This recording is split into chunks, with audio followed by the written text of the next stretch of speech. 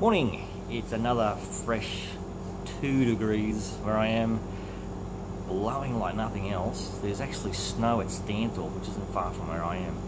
How do you get that? Snow in Queensland. Anyway, yeah, snow in Queensland. And I'm still wearing shorts. See, look, you know, it's freezing outside. Anyway, the goal, the spark. I tend to put them two together. You find that people will go, right, I'm going to do that, and that's that spark goal set, or it's put into concrete. So, example, marathon. You know, people go, oh, I'm going to go run a marathon. It's like, great, you know, okay, set it down, let's do it, let's get on social media, let's plug the guts out of it, let's get family, friends behind it, and go, right, how you going with your training? Is that marathon still happening? Yes, it is, yeah. So, all that is that spark goal.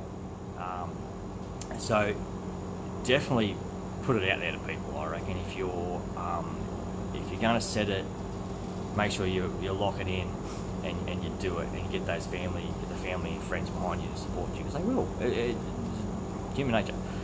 Now, one of the key events, social outings, that we come across here in town, that works a treat because it's free. You know, everyone listening for free, and it's a great little incentive to get out and get going. So that's Park Run, and I look at thumbs up the Park Run. I mean, what an outstanding organisation. I mean, you know, to get that together and get people motivated. I mean, we have over, the one I do, we have over like 200 people, and it's like, this is great, you know. So the amount of support and you know, enthusiasm and electricity running through people as they get out there and get together and talking and running and walking and all that, it's fantastic. So, like I said, hats off to Park Run. So if you're looking at something to set and you go, oh look, I don't know what to do, and I hear it quite a few times through the shop, they come in and I say, oh look, I can't do that, oh I don't know what to do. I say, go to Park Run, walk around the course with a friend and have a look at it and check it out. I guarantee you, you'll get hooked. Like the energy and enthusiasm running around there is just crazy. Like the people who run these things do a great job. It's all marked out, you can't get lost. The people running around it with you, they're all great people, some really fast people that really go, wow, look at those, I'd love to do something like that. Well, I do anyway.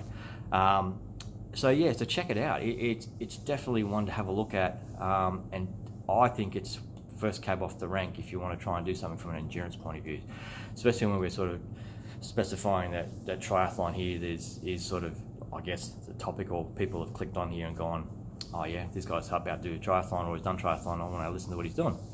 So definitely start there. I mean, I can tell you quite a few others you can get into, but obviously with swimming and biking you need a little bit of equipment, whereas park walk, you just put your sneakers on and go for a walk.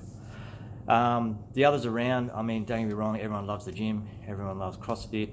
You know, that's another one to get into, another avenues, but we're sort of doing triathlon focus. Apologies for the freezer behind me, it is a bit noisy this morning. Maybe it's a bit cold, maybe it's a bit warm. It's trying to cool itself down.